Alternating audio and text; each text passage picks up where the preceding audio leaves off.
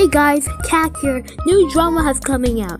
Nintendo has been forcing labor camps in its headquarters in Washington, USA. So we're going to be taking a look at this article, and we're going to react and see what's my thoughts on it. Join GLitchyHub1GG4 and let's get started. A union-busting complaint has been recently filed with the National Labor Relations Board, accusing Nintendo of America and contract worker agency Aston Carter of surveillance, relation, and other unfair labor practices.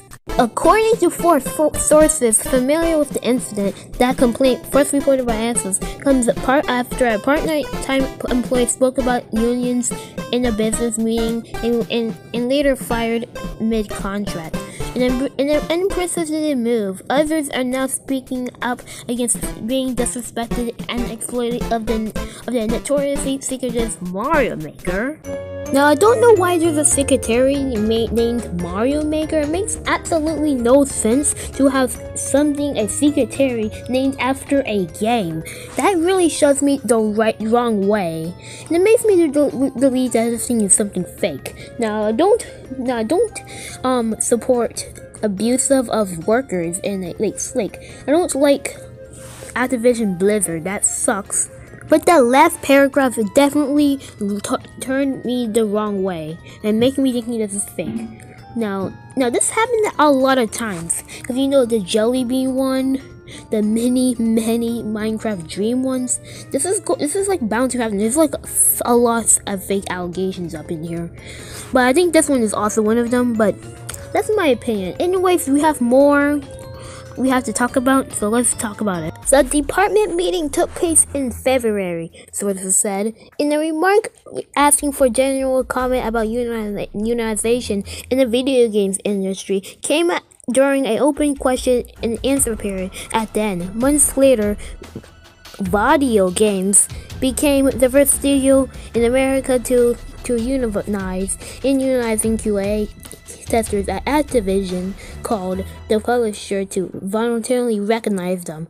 The employee was fired shortly after allegedly violating the NDAA in a comment in social media. Nintendo responds with, "We are aware of this claim, which was filed within the National Labor Relations Board by a contractor which was previously terminated for the disclosure of confidential information for no other reason. Nintendo is not aware of any attempts to unionize or related activity to intends to cooperate with the investigation by NRD." And then we have some other statements that we don't care about. Switchforce has made an absolute great video about the situation. I recommend you checking it out, but I'm just gonna list a few clips of it.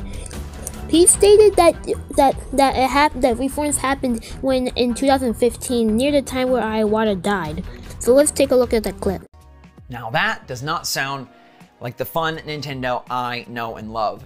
And apparently these changes started happening in 2015, right around the death of Satoru Iwata, glorious CEO and a guy that seemed to really care so much.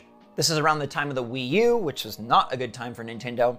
And that's where things started, I guess, to change. Excellent point, Switchforce. Now, it is up to you of what you think on the situation. I just don't really know. I just thought it was fake at first, but now Switchforce has changed my idea of it. I'm just gonna say neutral of it. I'm just gonna get some popcorn and, enjoying the show.